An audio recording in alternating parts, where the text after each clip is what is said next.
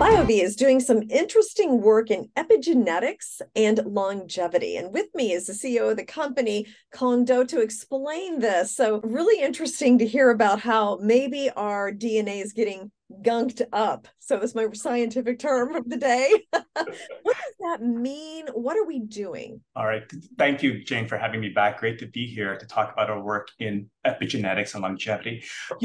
We all know people who look or perform at a level that seems either younger or older than their actual age. And that's because of something called epigenetics, which is how our behavior on things like diet and exercise and the environment interacts with our genetic code to affect our body. It's been shown that chronic inflammation leads to an acceleration of something called DNA methylation, which is a technical term for what I think of as our DNA just getting gunked up, which then affects how our body processes our genetic code. Okay, so that's just so interesting. So tell me, how did you discover this? What do we know about it? What are you working on in particular at BioVie about this? Yeah. So we know that this condition of getting gunked up is associated with accelerated aging, and it's been associated with many, many different age-related disorders. We know it's also driven by inflammation, and BioVie is all about inflammation and reducing inflammation. So in our recent phase 2 trial, we showed that patients taking our drug candidate 3107 saw an improvement in cognition in a manner that's correlated with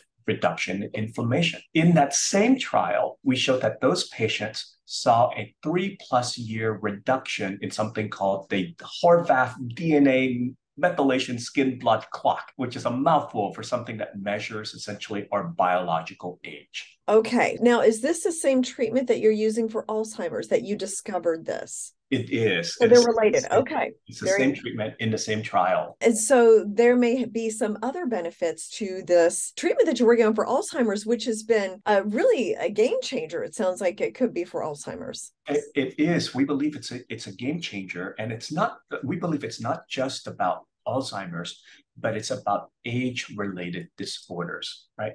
The trend out there is that we are all living longer, right? And as such, there's an increasing burden of age-related disorders for all of us and for society, right? So that's part of the reason why we're just seeing an increasing rate of Alzheimer's, Parkinson's, COPD, and so forth, right? So this discovery that it reduces, NE 3107 saw a reduction of 3+ years in our biological age, doesn't mean to me that this is about the fountain of youth for reducing your age or anything like that, but it is all about giving us an avenue to go and study additional age-related disorders so that we can see if we can reduce the burden of disease as we all age. Interesting. So bring me up to date on the Alzheimer's treatment, because your research on this and studies on this has really made BioVie a contender in this space. Now, we're very excited about this trial. What we saw in the phase 2 study showed that we were able to reverse the cognitive decline in Alzheimer's among the patients in our trial. That was a small trial, but we now have a larger phase 3 trial well underway. We were almost finished enrolling patients for that trial, and we expect to have results from that trial in September, October of this year. Okay. What did you find out in terms of when this treatment was most effective? Is it important that it is administered early at the first sign of symptoms, or what did you learn about that? We found that it was more effective in patients who have MCI, which is almost think of it as pre-Alzheimer's, and mild Alzheimer's disease compared to those that have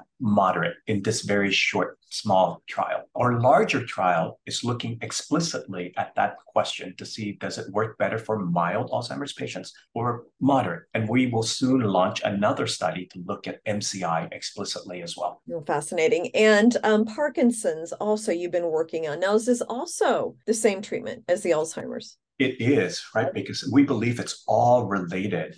And what we showed in our phase 2 trial for Parkinson's is that patients taking our drug, NE 3107, with the standard of care, saw a clinically meaningful improvement in their motor control, right? So we're really, really excited about this because this could lead to the first new therapy, if and when it's approved, to treat Parkinson's since the advent of levodopa 5 decades ago. Oh my goodness. Okay. So we'll look forward to the results of those later this year, right? Yes, Absolutely. Okay. Anything else in the pipeline? I mean, you've got a lot of truly revolutionary things going, but anything else that you're working on? We have one other drug candidate in development called BIVI 201 for the treatment of ascites. Ascites is this terrible, terrible condition that is late stage liver disease. The mortality rate is 50% within 12 months, right? And we believe we will have the first drug candidate to treat ascites. That's in late phase 2 right now, and we're hoping to work with the FDA to figure out how to launch the phase 3 trial for that. Okay. Well, very interesting to get these updates, and I'm really excited to see the next phase of the trials and what that shows. So thank you so much, Kong Do, the CEO of BioVie. Thank you, Jane, for having me. Always a pleasure to be here.